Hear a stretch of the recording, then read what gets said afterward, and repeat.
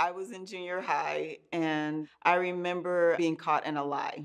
Some of my best friends, they turned on me. I just felt alone. It was a pretty big lie, though. I didn't want people to know that my mother was incarcerated. And so I lied about where she was at. Like, no kid wants to tell their friend that their mom is locked up. Who's going to say that as a kid? I felt alone and I felt sad and I was depressed. And I just wanted to get out of that life. So I kept saying, can you transfer me to another school? Can we move? Because in my, you know, kid mind, that's what people did, is to get out of scandal, they move.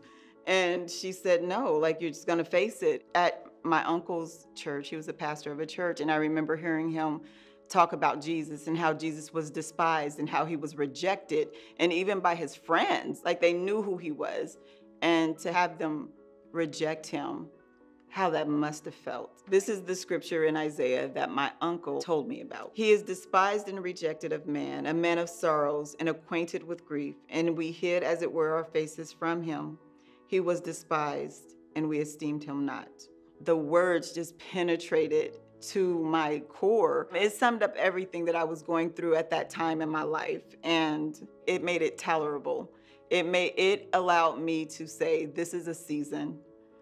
Even Christ went through this, and he overcame it. I can too.